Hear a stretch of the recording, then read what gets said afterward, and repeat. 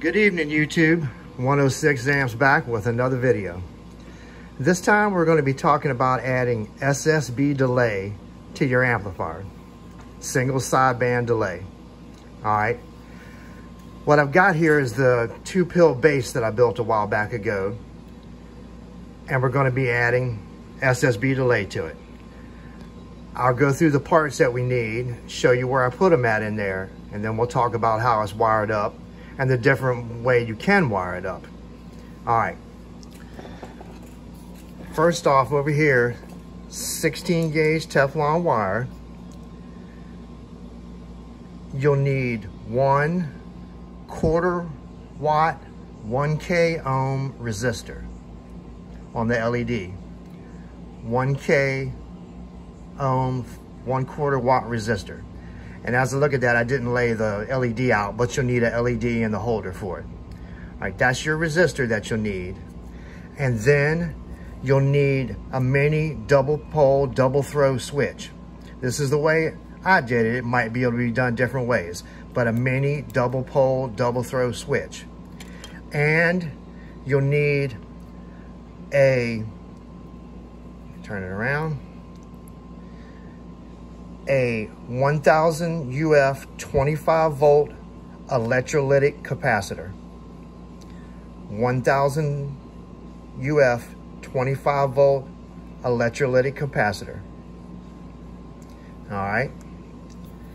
That's your parts that you'll need.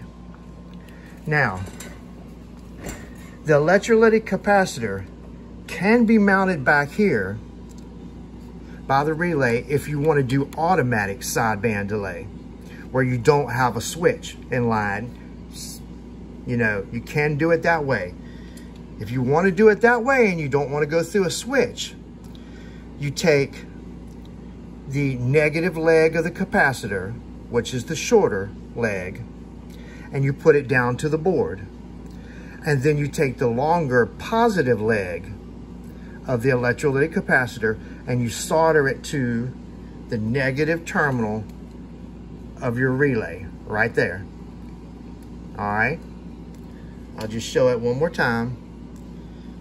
You would take the negative leg of your electrolytic capacitor, the shorter one, and solder it down to the board, and the positive longer leg to the negative on the relay. That's how you would hook it up for automatic sideband, and that's all you would do. Okay. Now, if you want it through the switch, have all those components like I talked about, and of course you're going to have to mount the switch on the front, and you're going to have the LED and grommet holder for it. So you can have all that on the front, switch it to single sideband when you want to. All right, now, I mounted the electrolytic capacitor right there. You could probably mount it anywhere on the board. But now, the double pole, double throw switch, when the switch is down like that, and you see that's why I marked up on my switch, so I could get it right. When the switch is down, whatever is on those 2 center terminals is on the top terminals. When you flip the switch up, it switches it from the top terminals to the bottom terminals. I say that one more time.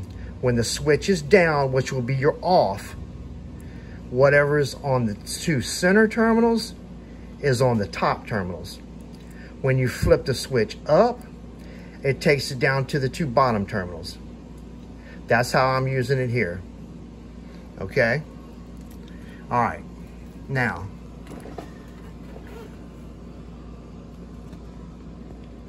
the one side of it here with the 3 terminals on this side, you don't use the top one. See if I can get it down there where you can see it a little bit better. All right. What you do is, remember what I said, whatever's on that center terminal, it will switch it down to the bottom terminal. Now this is just for your LED. This is just to make your LED light up.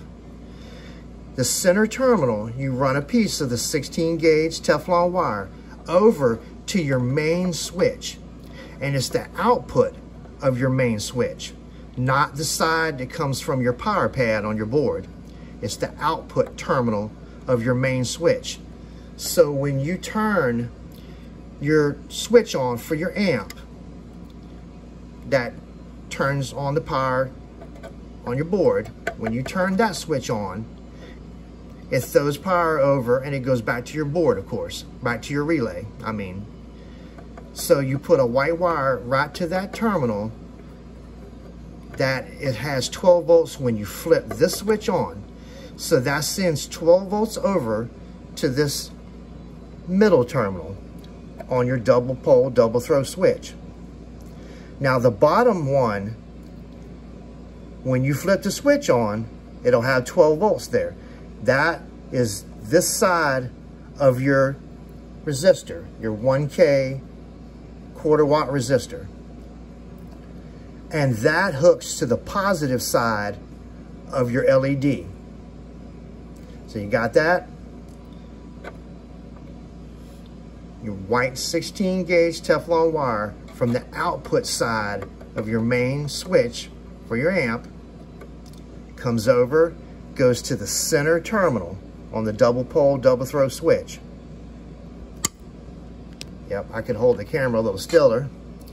The bottom terminal, the positive leg of your LED, of your resistor, positive leg of your resistor, hooks to the bottom terminal and comes up and hooks to the positive leg of your LED. And of course, the negative leg of your LED, I put it behind the switch. You can run it down the ground on the board, but the negative leg of your LED has to have ground. So I put it behind the switch. Okay, that's how you hook up your LED part of it. And that's on this side. When you flip the switch up, it takes this 12 volts, goes down, sends it through the resistor and to your LED.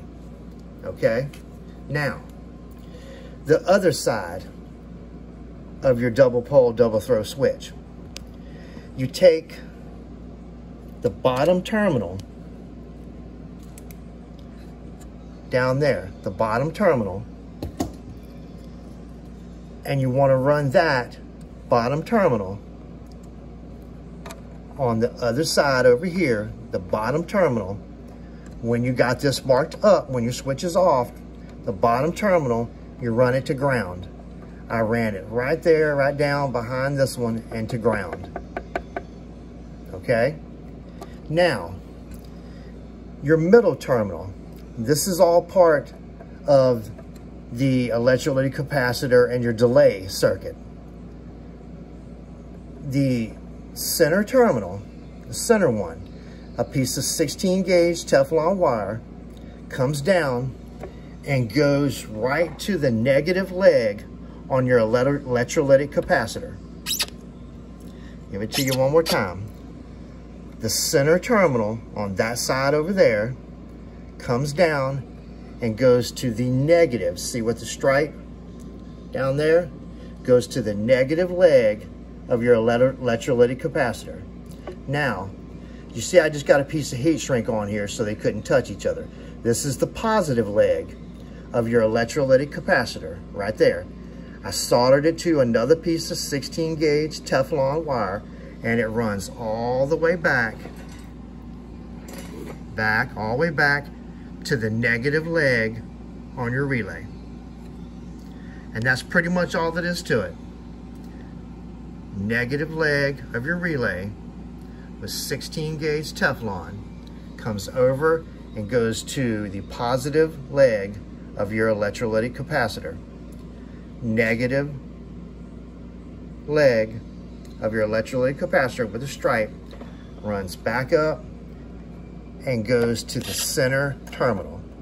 Not the top, not the middle, the center. Bottom terminal comes down and goes down to your ground. And like I was saying on the LED side of it, the center terminal gets 12 volts power from your main switch. The side that has 12 volts when you turn the switch on. Over to the center terminal. The bottom terminal hooks to your resistor and hooks to the positive, I think it's the longer lead on your resistor. The negative, shorter lead on your resistor goes over to ground. And that's all that is to it. I hope I took enough time to explain it all right to you. That's how you hook up SSB delay on your amp. It has the right amount of capacitance to keep the relay from chattering when you key down on single sideband that has no carrier. Hope I'm saying that right. I think I am. But anyway, I added this to my 2-pill bass. I tried it out. It works great. Relay does not chatter. It works great.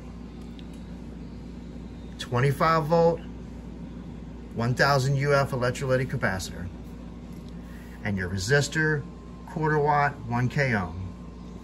Your double pole, double throw switch, 16 gauge Teflon wire. All right, everybody.